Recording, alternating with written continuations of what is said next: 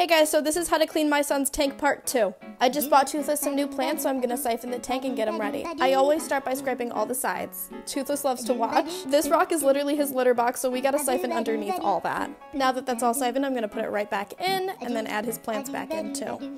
Here are his new plants, so I'm just gonna grab those and scatter them all around for him to play in. I took everybody's advice and I ordered some Prime so that he's a healthy little man. I'm just gonna fill his tank right back up, and here's the finished product!